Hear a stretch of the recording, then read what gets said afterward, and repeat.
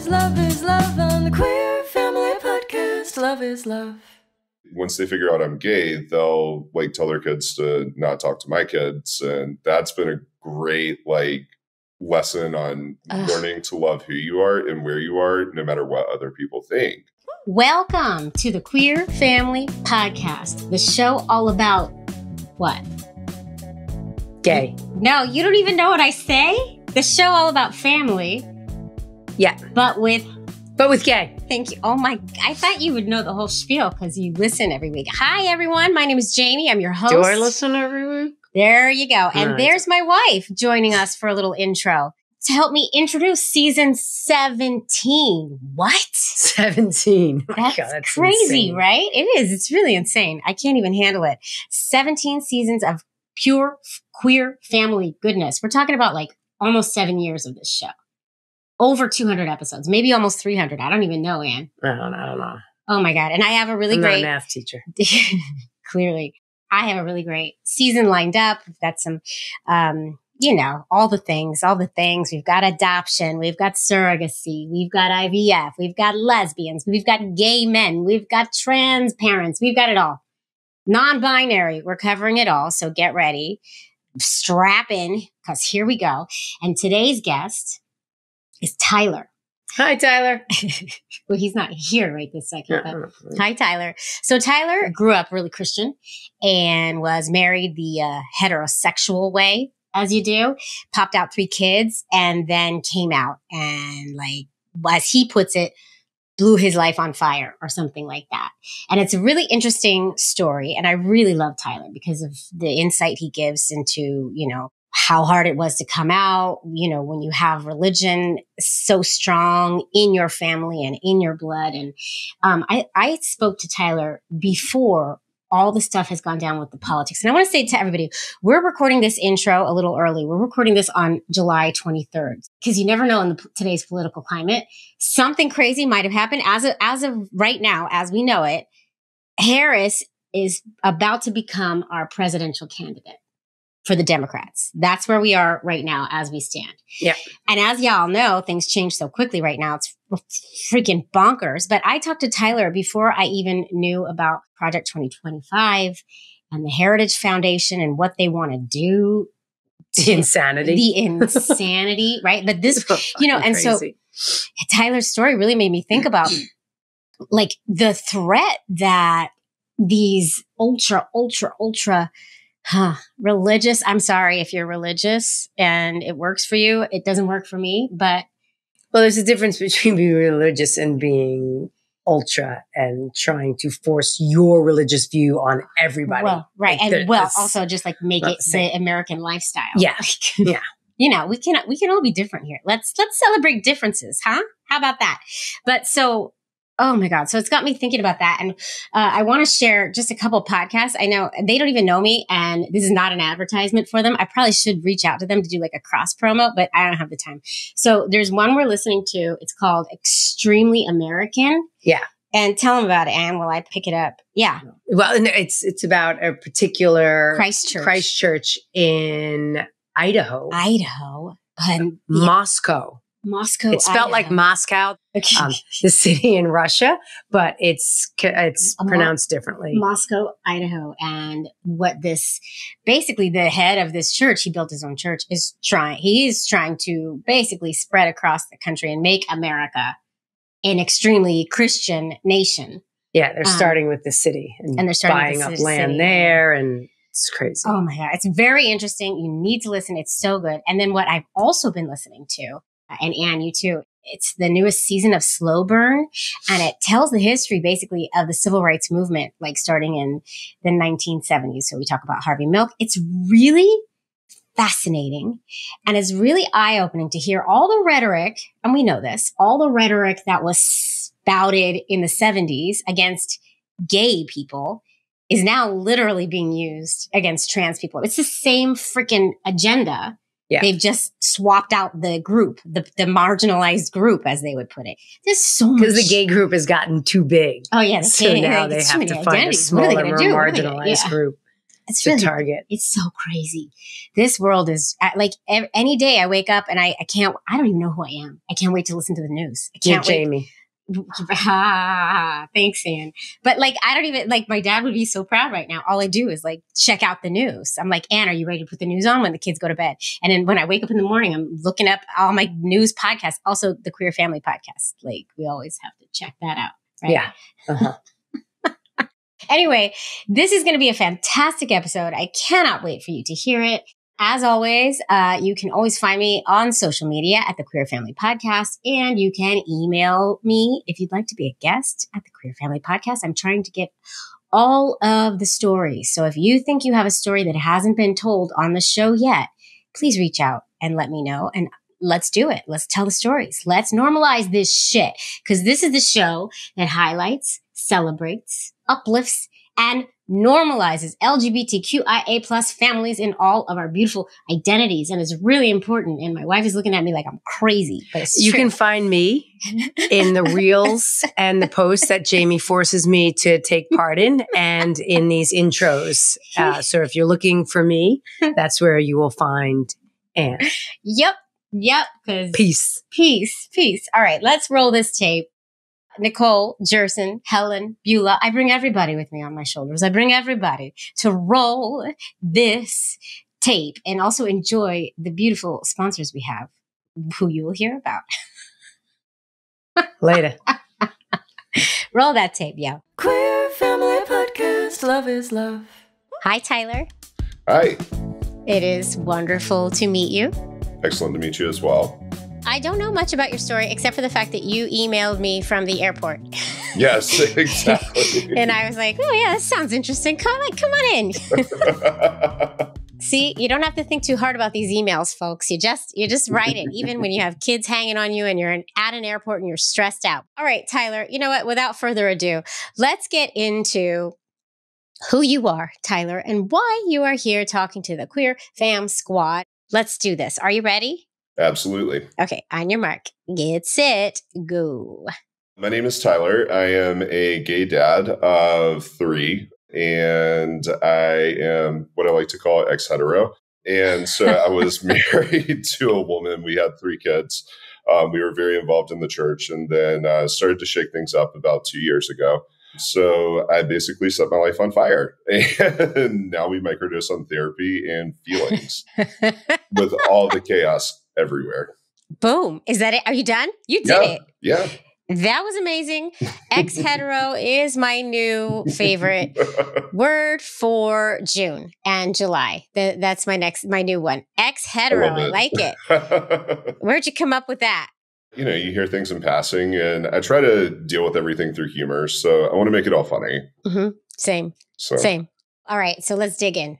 Tyler, you were married, and you and your wife popped out 3 babies. Yes. Let's go into this. Let's take it down Tyler's lane. That sounded weird, but you know what I'm saying. It's all good. I like it. We might actually call the house that now. Oh my God, that's amazing. Yes, please. So for context, I grew up in rural North Carolina, still in North Carolina. And it was very like on the farm kind of a thing, except not, probably more in the woods. So my family, come from a large family, and things with like being gay, there just wasn't any like representation. Like you were honestly better off being a child molester than you were being gay. God. And like, it's so backwards, right? It's wild.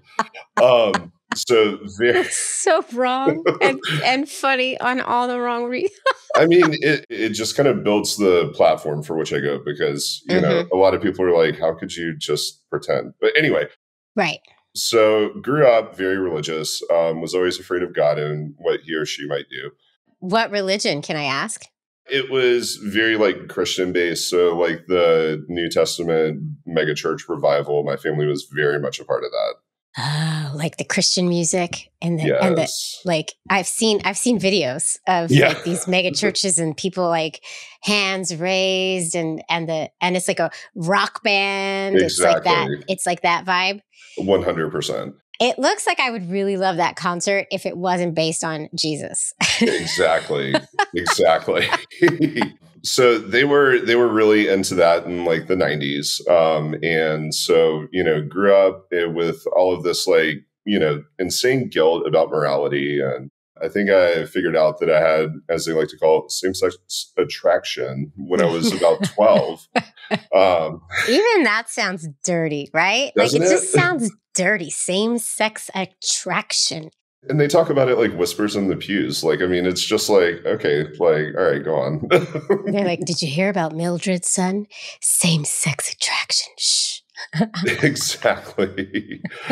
So I went through school, youth groups. I played sports. I did theater. I've always had an obsession with Madonnas. So I guess that was another hint. Little tiny signs along the way. You did All the do way. Theater. So Yes, exactly. And balanced it with football. I don't know how. But so anyway, go through my 20s, get married, of course, with a girl that was also very based in religion. but like, did you date through high school too? Not really. I had a girlfriend here and there, but it was never anything serious. Mm-hmm. And I think that a lot of it was also two of my older sisters. Well, one of them had a teen pregnancy and then a younger sister eventually did. Oh. Yeah. So I was very afraid of like, anything promiscuous or sexual or anything like that. And that would usually be a deal breaker. Right. Also, you were gay. So Well, there's that too, right? Like, I mean, no, but also that doesn't really matter. Like, Right. right. If you're suppressing it, and which I did too. Yeah. So meet a girl, religious as well, and you just do the thing you're supposed to do and you get married. Right. I was checking all the boxes. I was building my career. Like we had this very like Duggar outlook on everything of like, you're going to be a stay-at-home mom and I don't know, make her own water or whatever you do. You said Duggar, but you're not like that. You wouldn't go to, were you going to like homeschool and stuff like that? Before the reality of kids like actually hit us, yes. Right. We were going to try it. Wow. And like with like the Christian values. I don't know. I know because I've seen the Duggars and they were like, it was like the Christian, I don't know, curriculum or whatever. Yeah, no. And we had like this whole church family that was like, hey, we've got this awesome curriculum. And we were like, okay, cool. Like we started reading it and we were like, that feels backwards. All right. So we go along and then COVID happens. And at this point, we had just had our third and we had kind of like stepped away from the church a good bit. And it was when George Floyd was murdered. Yeah. That we took a serious look at our life and we were like, this is not it. Like, we do not want to be associated with the people who are saying justice was served. And oh, wow. Yeah. Yeah. So we kind of took a serious assessment. And the result of that is that we backed out of church altogether. How did your family take that? Like, not well. No. So I joke that in 2022, when I left my wife, like, I don't know what was more shocking to them, me coming out as gay, me coming out as atheist, or me leaving her. Oh my God. Yeah. That's, whoa. Okay. Yeah. So, not kidding. I set it on fire. You did. You really did. And you know what? I'm just like a takeaway already for me. Like, even in this day and age, like this was 4 years ago. This was just 4 years ago that there were these huge 3 things that you had to like ruin your family's life over. You know what I mean? Right, like exactly. I'm quote unquoting, but in just here now. Yeah. Well, you think we're making progress and then we're not. Yeah, exactly. Exactly. Anyway, ended up leaving her and, it was tumultuous for a while. Like, I mean, I basically like yanked her lifestyle away and I totally get it. Like, there's a lot of questions and like, how did I marry a gay guy? Like, that's the kind of thing that they make movies about, and most of the time they're like, rom-coms or something like that, where everybody ends up happy in the end. So as we were going through it, she was like, this does not feel good. And I'm like, okay, I get it. Like, we eventually settled on an agreement where we were like, okay, we're going to be co-parents, like, us as friends, like maybe doesn't work, maybe does, like, I don't know, but we got to figure that out later. The big thing is kids. Right. Because, well, how old were your kids at this point? Our youngest was not even 2, and our oldest was 6. I need to take it back because when you realize, so first of all, George Floyd, Black Lives Matter, Yes. huge awakening, which is Yes. great. And both of you were like, nope, we have to change so much because we're not aligned with what these folks are saying. Exactly. When did your sexuality come to the picture? And like, I need more. Yeah, absolutely. and like all of these questions like are very common. So it's totally cool. Right. I kind of knew that, again, struggle with same-sex attraction, like whatever that means, as a teenager and in my 20s. Before I met her, I was actively bisexual. Oh. So, but it was very closeted, right? Uh-huh. And this is in the days of like Craigslist and stuff, right? Like, so you could totally keep that like on the down low and nobody knew anything. Yeah. Ooh, that's tough though. God, that's hard. Yeah. Our marriage was kind of crumbling. Like, I think we had come to the realization that like sexuality aside, we just weren't very compatible. And what was holding our marriage together was the church. And when you remove the glue that's holding the paper mache together, it kind of just falls apart. So we had been in therapy for like a year. The way I like to describe it is that the very public reason that we split up is because I'm gay. But the reality of it is that like we had just too many different things that just weren't jiving. And I think we wanted different things out of life. And by the time we accepted that truth, like we had 3 kids. Right. And it happens. I mean, there's so much in it because, listen, I know this must have been so scary and so freaking hard for you, especially when you said you knew since you were 12 that you had same-sex attraction, right? Did you say 12? Right. Yeah. So like you may be acting on it here and there, which more power to you, right? But then it's this, as the secret grows, a secret becomes bigger and bigger and bigger and bigger. So I just want to give you space for that. And I want you to see where you've come, Tyler, because where you've come from and where you are, because it is a huge freaking deal. Like, right? Thank you. I owe it all to therapy, I guess. And that was another thing, like with a lot of religious leaning folks, like they have this whole stigma against therapy. One of the things that was really hard was learning how to love myself, even though like I had created this whole big lie. At that point in time, I didn't realize the amount of trauma that I had lived through. And starting to unpack that and deal with it on a case-by-case basis was wild. And one of the things that nobody ever tells you about coming out is that other people want you to make space for your gayness and how it impacts them, which is the most bizarre thing ever. Like, it's just strange. Yeah, like expand on that a little bit. Because I know exactly, and I want to hear more. And, because it's true. It is. And so like with my family, like, my mom, and I will preface this with saying that like I don't have a very close relationship with many of my siblings. The sister who lives with me is a lesbian. Girl. Right. So we're all just fam here. This is one of the sisters who is a teen mom, though, is it? No, absolutely not. You never know. I was the only one who took it that far. Attaboy. I mean, like with all of this, like, I would talk to like my brother and my sisters and they would be like, okay, like we don't care that you're gay. That's fine. But we're still going to pray for you. And we still want to talk about your eternal soul and the jeopardy that you're putting it in. And it's like, okay, neat. Like, oh God. Like the thing is like well-intended or not, like, it makes the space very uncomfortable. And I'm also not someone to back down from conflict. So, I would be like, am I too gay to come to your cookout? Like, is that what this is? And it's like, no, we just don't want to have to explain to our kids. And I'm like, what? That's an even bigger reason for me to be there. Like rainbows and tank tops and flip-flops and all. Like, I mean, yes.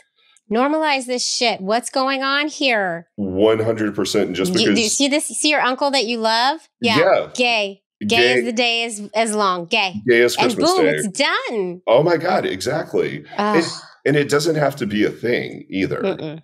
It doesn't.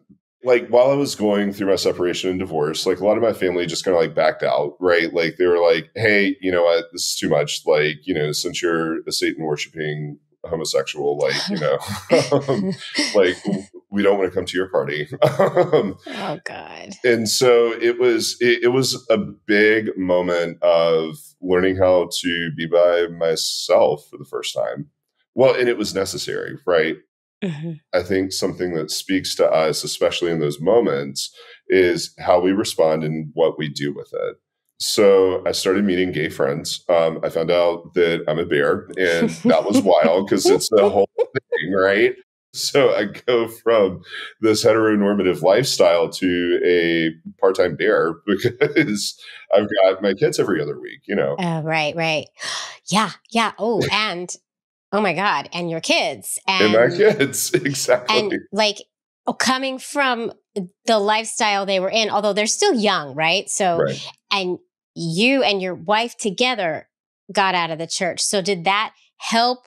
Because like, I'm so afraid for you that mom is going to be like, no. You can't be around the kids because they can't know about, you know what I mean? Like, so fortunately, my ex-wife, her family is definitely allies, to say the least. Her brother was formerly her sister, and so that, yeah, exactly. Yes. Okay. That's all it takes, right? It just takes one, right? Like it takes one family member. Well, Yeah. hopefully. Well, I mean, Right. sometimes it helps. Right. Right. Exactly. Yeah. So like when we decided to leave the church, like, you know, she has a couple of times said like, hey, I think I'm searching. I just don't know what I'm searching for. And it's like, okay, that's cool. Like, you know, we can navigate that however you want. But as far as like our kids are concerned, if you want them in a church, that's a different discussion, because like that's a us discussion, not a me versus you. Yeah.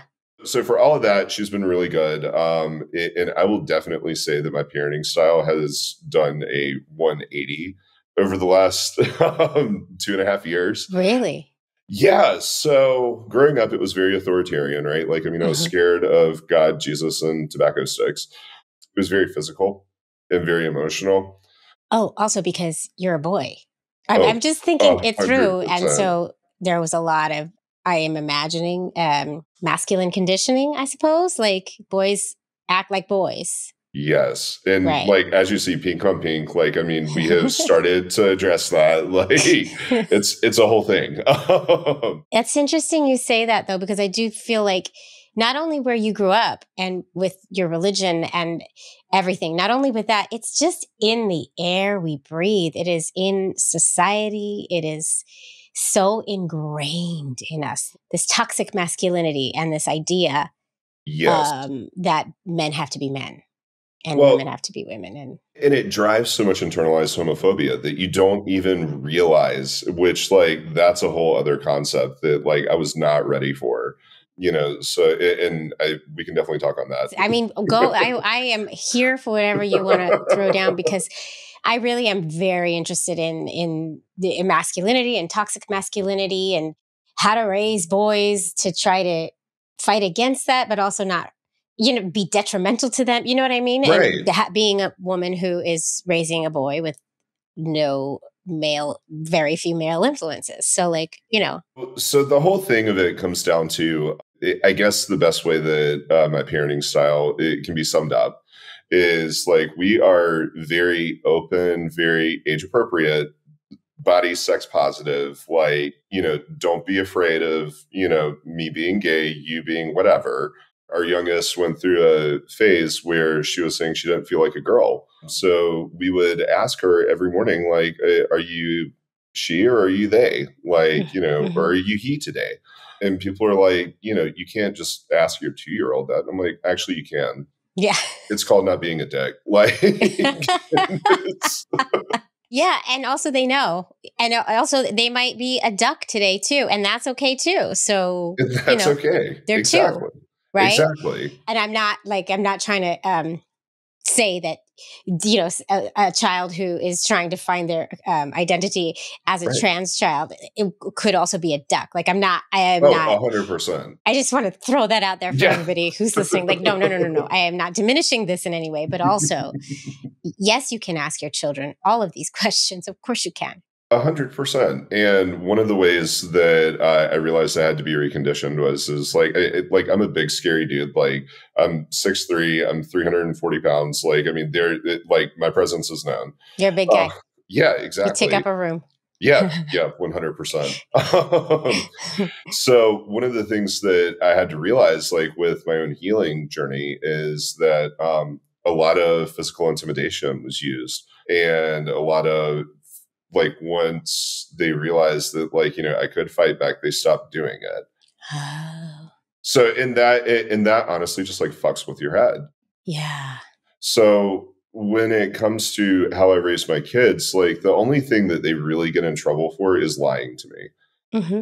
And that is like this whole soft parenting thing. Like it is hard some days. And like dad loses his shit all the time. Mm-hmm. But at the end of the day, we break out the feelings wheel and we talk about how we could have handled situations differently. And we talk about how we all could have participated differently and the events that led up to that. And that is like not something that my parents would ever have done. Like, do you think it's a combination of everything that happened, like leaving religion and then also finding yourself, or is it mainly like coming out? It's all of it. It's all of it. Yeah. It's all of it. Like I started to honestly take an assessment. So what ended up happening was I eventually like cut off my parents. Oh yeah, I'm sorry. Thank you. In the end, it was something that I think if I would have come out at like 18, I think I would have done it 10 years ago.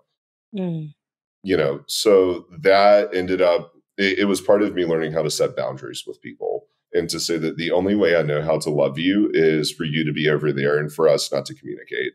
And in true Southern fashion, the one thing that you get a lot from the family is like, well, what if they die while you're not talking to them?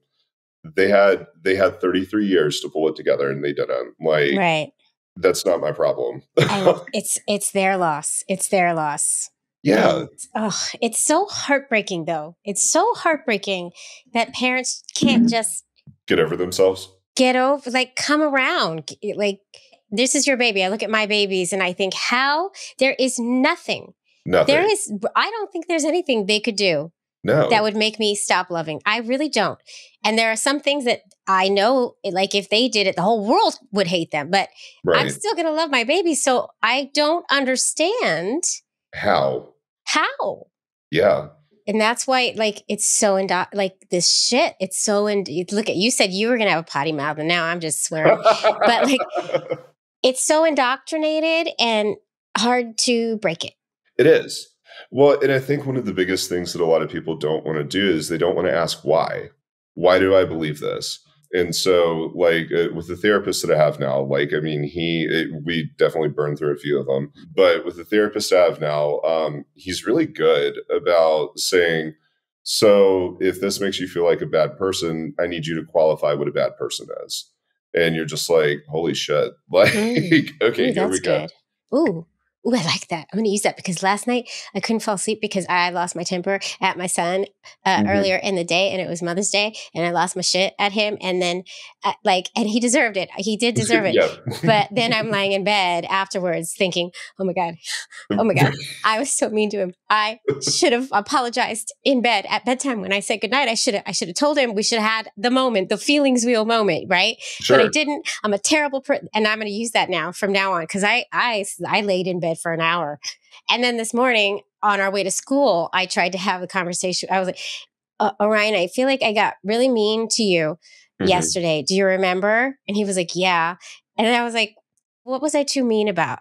And he goes, he was like really trying really hard to think about it. Think of what it was. He goes, I don't remember. Like he just wanted me. Right. So he had no recollection of this moment that I agonized over for hours. Hours and hours. But a good question. Like, what's your definition of a bad person here? Or whatever you said. Yeah. And when you reframe the narrative like that, like, I mean, first of all, like we're all just guessing. Like, let's just be really clear about that. I think for so many of us, we extend grace to other people, but we have the hardest time doing it to ourselves. And that is the fundamental step of self-love.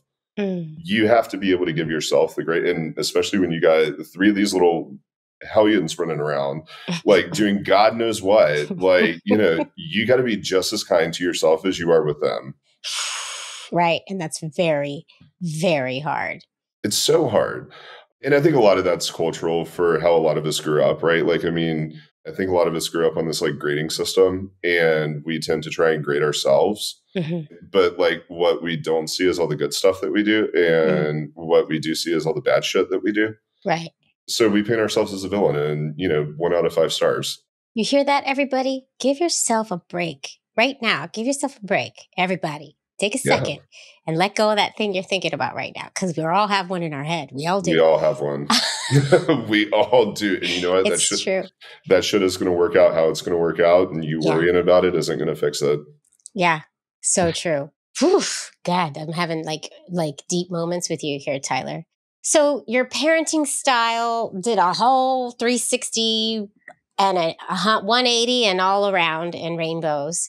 What's life like now? So your parents are out of the picture. Yeah. I know you're close with your one sister, but how about the rest of the family? And like, what's your life like now? And anything else you want to share too, please do. The rest of the family, it's very tangential. You know, we kind of just have like casual surface level conversations. Like, they don't want to talk about gay stuff. And it's like, I'm gay. Meredith, my sister, is gay.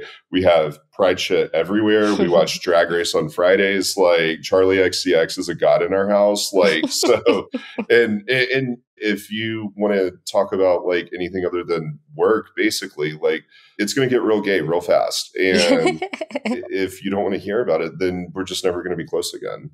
Yeah.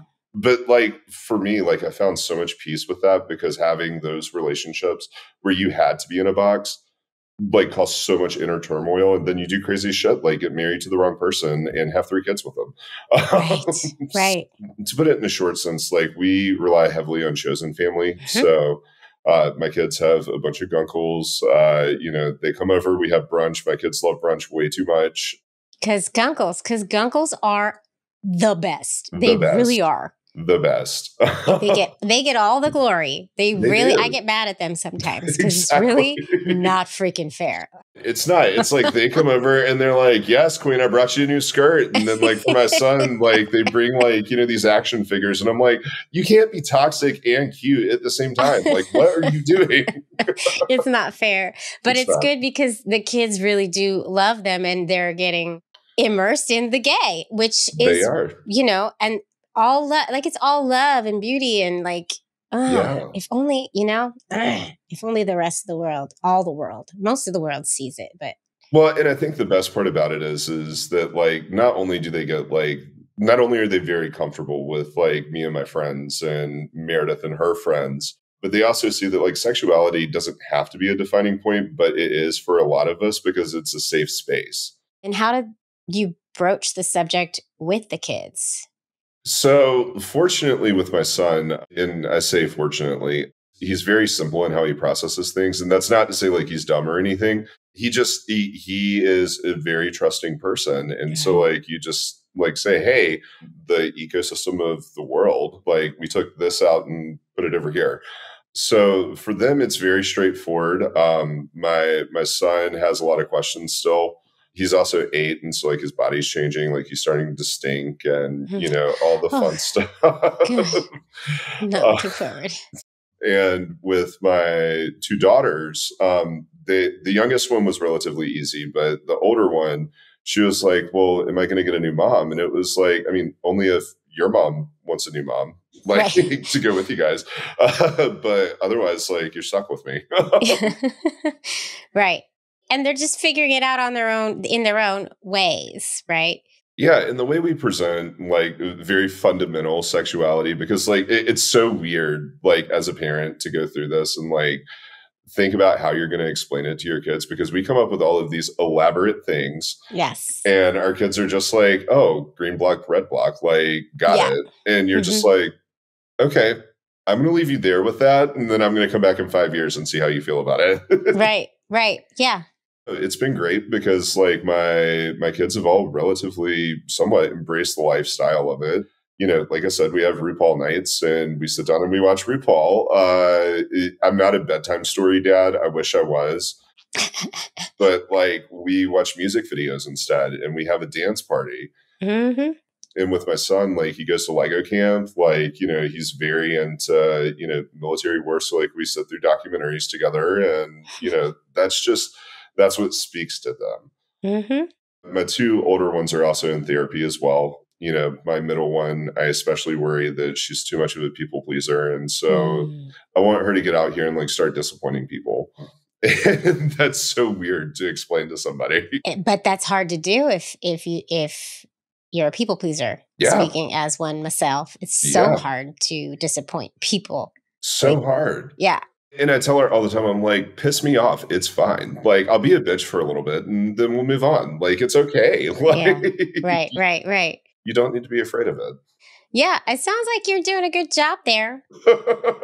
Regardless of the fact that you're gay, that you are same-sex loving, same-sex attracted. Jeez. I know. Can you imagine? Can you imagine? It's so good that you're out there in North Carolina representing. Yes. And that's a whole stitch.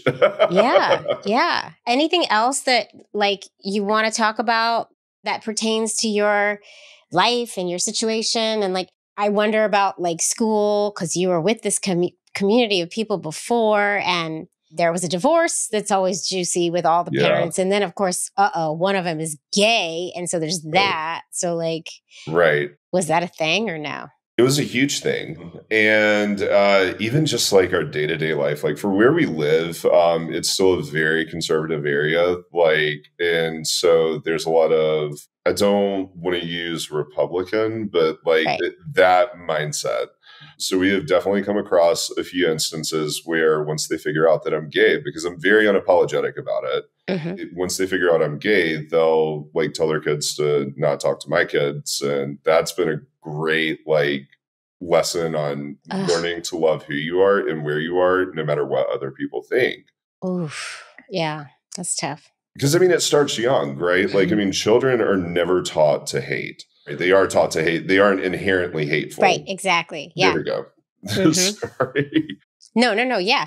And also even if you're like a parent who's not teaching it, but you're not talking against it, it gets inside. It's part of the ecosystem, whatever it is out there in the air, it gets into us. It is. And there's so much, especially coming out and learning about this beautiful community and the history. Like June around here is insane, but like there's poster boards everywhere. But that's good. Okay, that's good. That's good, right? Yeah, I mean, I think so. Like, but it really kind of like challenged me to start looking into other things like how do I introduce like Black History Month to my kids? How do I explain to them that like Kwanzaa is a thing and like there are, these communities all over the place that you can go and you can do this research because we're not stuck on a card catalog system still. Like information is at our fingertips. Like, let's go get it. But it's not taught in your school. Yes. And that is a whole other thing of like, this is like even just putting the foundational work of like, this is how we think for ourselves and this is how we get there. It's wild because you start setting everything else on fire, really. Yeah. Well, it just recently came like a little tiny taste of it came a little bit to New York City.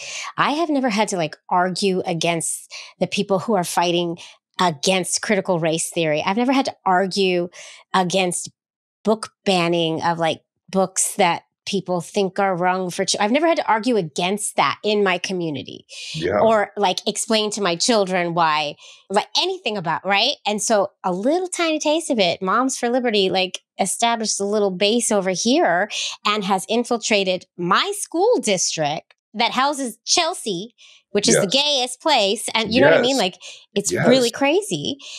And all of a sudden, like what you're saying, like, I have to start thinking about, because now I have to argue my case to like other parents so that they understand, wait, this is really, really bad, y'all. Right. Like you need to understand what could end up happening, because it's not something that's really on people's radars. And if you're not in the community that's directly affecting, Exactly. you can just let it pass by without even knowing it's happening, which is what I'm noticing. And that is the biggest thing. Like, I mean, because for the most part, like, I benefit very much from white privilege. Like, Yes, same. Yes. And trying to explain that to people is wild. But then you get these folks like Moms for Liberty, and then they come up and they're like, have you ever thought of another way of thinking? And it's like, yeah, in 1865, get out of here. Like, we're not doing, and it's so crazy because these people are insane. Mm-hmm. And misguided and ignorant. I think that there's a side of us that always wants to approach things logically with them. You can't. But you can. You can. You have to be a totalist, honestly. Like, and, trying to explain to my kids over here, like, hey, we love everybody for where they are, but there are some things that we just don't accept. Right. If it's harming someone or if it's hateful, like trying to explain the whole situation, especially when never have had to before. Yeah. Is wild. It really is. And this shit, I keep saying this, it's spreading. It just spreads like wildfire. And people like seem to just like catch fire to it without even realizing that they became a part of the problem. You know what I mean? Exactly. It's interesting. And one of the things that I really hate about it is that it's presented as something that's so inconsequential or for the kids. Protect the kids. Yeah, exactly. Like, but again, like, I kind of went through this whole big blow up with my brother about, drag queens. Mm. And, I was like, I think you should look at the church first. Like, those men in dresses are the ones that are actually hurting kids. Like, not someone reading my kids a book. Like, those are the ones you should be really afraid of. Let's be real. Right. And on top of that, like, I understand that everybody wants something to believe in, but like, at what cost? I could go on for days about like life and theories and all that other stuff, but you did actually talk on something earlier that I thought was really interesting was toxic masculinity. Yeah. Let's dig in. It was really weird stepping into the gay community and realizing just how many things were driven by toxic masculinity and my upbringing and everything that I had done in my life beforehand. Like, I mean, when you play football, like, I mean, it's kind of hard to be like, yeah, girl. Right. I can imagine that's not like approved of in the locker room. I don't know. No, not at all. But it was so interesting to me because like I always thought of toxic masculinity when I was still in the church, especially as like scorned woman's revenge. And it's really easy to reduce it down to that when you've been so ingrained. And but when you start contextualizing like how toxic men have been, and this is not a man bashing session, I promise. It's okay if it was, but no, I'm just kidding. I'm totally kidding. I love men and women and everyone in between. Same. As long as you're a good person. Yeah, same. But like, and you start actually unpacking like how many things women just in general have to fight against in the day-to-day world. And then you start layering in women of color and men of color and all the cultural nuances. It's like, how can you not support equality? And equality is not like giving the same amount of people the same job. It's literally a seat at the table where your opinion is heard. And we have a responsibility, especially as a white guy, to listen and advocate and speak into those spaces where there's not a seat at the table. Yes, I agree. And I as a white woman, I feel the same way as well. And it's hard sometimes, but it is a necessity. I agree. Yeah. And I think the biggest thing with my son, especially, is like knowing that I have to explain that to him. And we do in various ways. Like, I mean, there are a lot of stereotypes that he has to come through. He is neurodivergent. So people are going to think he's not as smart as he actually is, or they're going to think, whatever. And it's like, okay, let's take this thing where you're being misrepresented and let's apply that elsewhere because you didn't feel great here. These people don't feel great over here. And people are going to listen to you just because of how you look. And it's that empathy piece, right? Yes. If you can find that one, the plug-in, I guess you could call it, where we Yes. can plug ourselves into this other person's situation because we know what it feels like to be marginalized or made fun Absolutely. of or whatever here. Yeah. I already notice it with my son who's 6. Like I see the masculinity in the boys. Mm-hmm. And I don't know what their home lives are like. And none of the dads at school seem like super crazy, like, oh, men Right. are men. You know what I mean? But Right. it's still seeping into my son's life Yeah. and figuring it out how to gently combat that Yeah. is really tricky. It really is. It is. And I think that we all think that there's this like magical right answer. And for the longest time, it was, oh, there's not a dad in the house. That's why. And it's Right. like bullshit. Like, Yeah. when it comes to kids and as their parent, you know exactly who they are, right? Mm-hmm. Until they change in 5 minutes and then you figure that out. But I mean, like, you know how your kids are and you know kind of where they stand. And if as a parent, you're willing to take the time with them to explain these big concept things in very small steps, like it gets a lot easier. Mm-hmm. And I will say that, like, I follow you on Instagram. Like, I see, like, you're doing a great job. Oh, Tyler. Well, there's not like this, like, awesome answer either, you know? So, like, we're all combating a whole bunch of shit. Mm-hmm. Parenting is just such a big guessing game, but we all want to do it. I know. We all want to be a parent. I think we all just go into it so dumb and blind and then realize, uh-oh. Right. What the hell did I just do? 100%. I think that's a big part of it. Exactly. I equate it to being in a blender with a whole bunch of gravel. It really is. It really is. And this is why I'm always like trying to glean answers from like you who's been a part of toxic masculinity and you know what it did to you. So I will pick the hell out of your brain to try to figure out, Yeah. okay, what is it? What did you feel?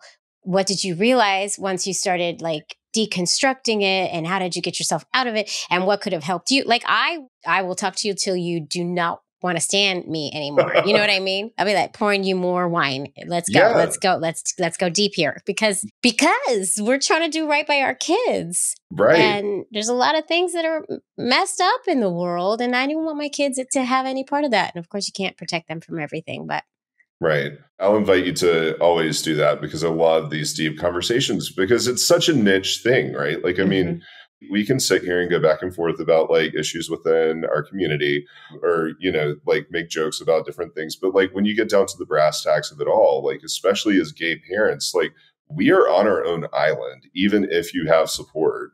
And there is so much for so many of us that we've had to dial back from or learn to be okay with while not actually dealing with it. Mm-hmm. And I think for so many of us, like, especially in the formative years, seeing things like the AIDS crisis, like we were like, oh God, being gay is terrible. Mm-hmm. Like the reality is like, you can't change who you love.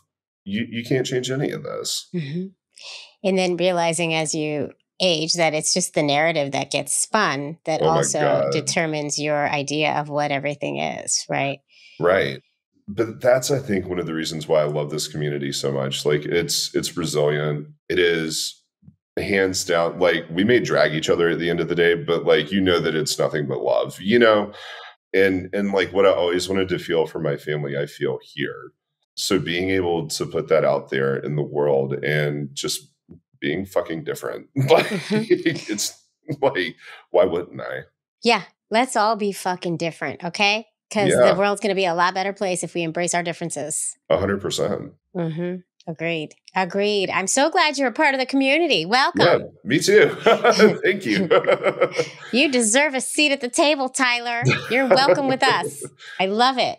Thank you. Yeah. Glad to be here. Yes. I'm so happy you came to tell your story. And like, you know, this is not the end. Now you're part of the community and I want updates and all the things. And it's an ongoing thing. Coming out is not a one-day thing. It's a lifelong journey, right? So it is. There's going to be more to come. And you have already kids in the mix, right? So like it's going to be a lifelong journey.